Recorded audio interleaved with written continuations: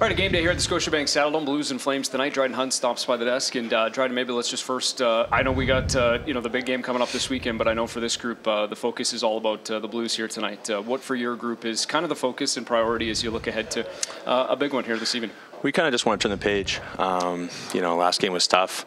I think we had a great start. For whatever reason, we just couldn't maintain it. Shesterkin played amazing. So you ran into a good goalie, I guess, and kind of an inconsistent game. But we're looking to just kind of turn the page and hopefully get a win tonight.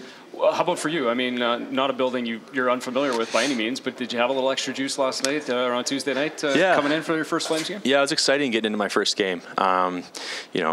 Six games there watching, so you kind of get a little bit antsy and excited. It was great to get into my first one. Had some family and friends there, so it was special.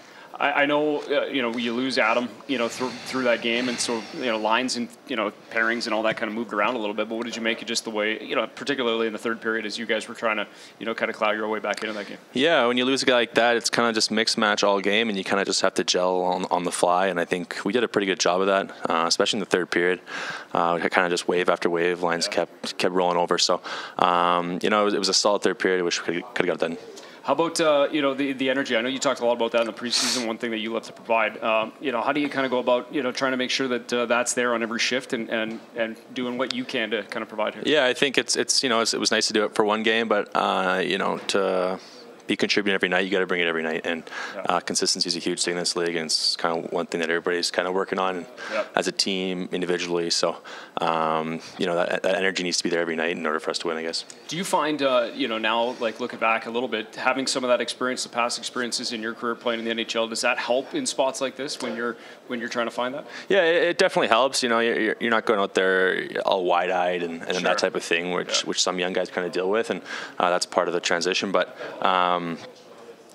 just for me, it's about staying with it, staying in it, and having that experience is good just to kind of go into the game, kind of what to expect and what your job is type thing. On the other end of things, just listening to Ilya Solovyov there briefly, obviously it's an exciting day for him. You played with him last season a lot. What do you expect?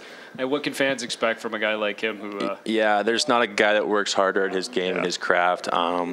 Super happy for him. He stuck around Calgary all summer to get better and did a great job with Ricky in the gym. And it's nice to kind of see him progress. Guy loves to block shots. I know. I literally think he enjoys it. So that's fun to see. He'll be huge on the PK and just plays a real hard physical game. So I'm excited to see him play. Rare breed, I would think. Rare breed for sure. Breed. Yeah, great guy. Thanks for the time. Good luck tonight. Thank you.